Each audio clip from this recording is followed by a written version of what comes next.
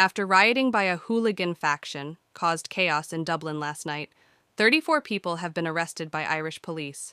After several hours earlier, a knife attack in the city centre injured 3 children and a school care assistant, sparking violence.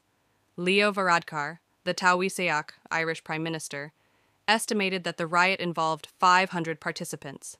He said that they brought shame to Ireland and that in a matter of weeks, new laws would be passed to hold those responsible accountable.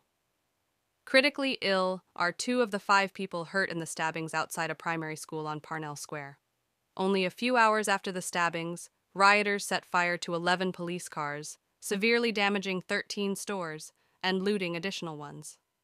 The rioting was attributed by Ireland's police chief, Drew Harris, to a lunatic hooligan faction driven by a far-right ideology.